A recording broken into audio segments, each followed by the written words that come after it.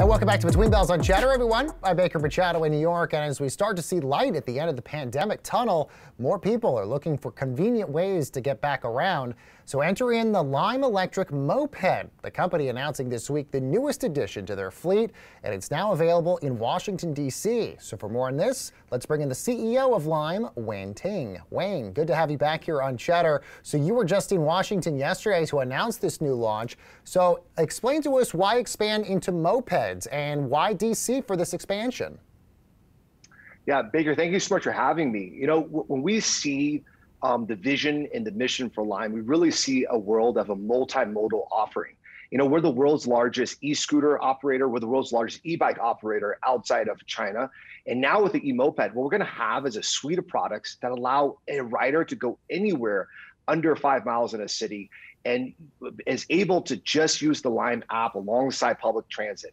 And the vision is that there's going to be a future state not so far from today where people are not going to need to use cars, or they're not going to have to own a car. And this is a major step in realizing that vision. And DC, of course, is our nation's capital, but it's also a city that's really been at the forefront at the micromobility transportation evolution. And so when we thought about a city that really made sense for this big launch, DC was the city that we were all excited about making our first moped city. Yeah, and we were just showing our viewers basically the 3 different ride options now available to them through Lime: the bike, the scooter, and now the moped. So are you assuming here, Wayne, that the people are going to continue to move away from ride-sharing, cars for the foreseeable future, that people are going to look for more eco-friendly ways to get around here? You know, during the pandemic, I think a lot of people took another look at micromobility, and because we're open air single passenger, they really gave us a chance, and we saw a big boom in ridership.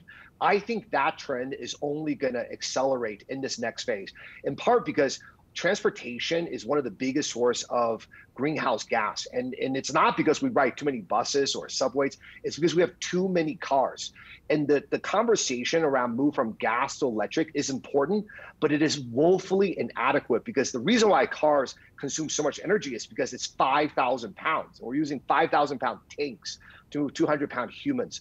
If we're gonna get serious about the carbon footprint of transportation, we got to look at new modes, lighter modes like mopeds and e-bikes and scooters.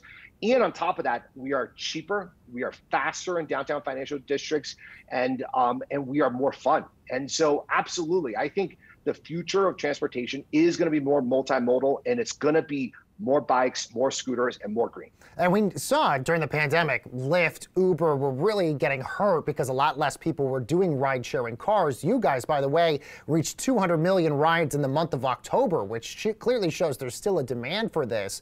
You guys are also making it easier for riders with a new app-less payment option as well, so that way people don't have to download the app as frequently. Are you at all worried, though, Wayne, that might hinder business if people are not downloading the app as much? I think it's going to help business. I think it's always one of the things that we sometimes hear from riders is that I have so many apps already on my phone, and one of the challenges with micromobility is that oftentimes if you go to a city, you need to download 3, 4, 5 apps just to have enough access to micromobility to move around.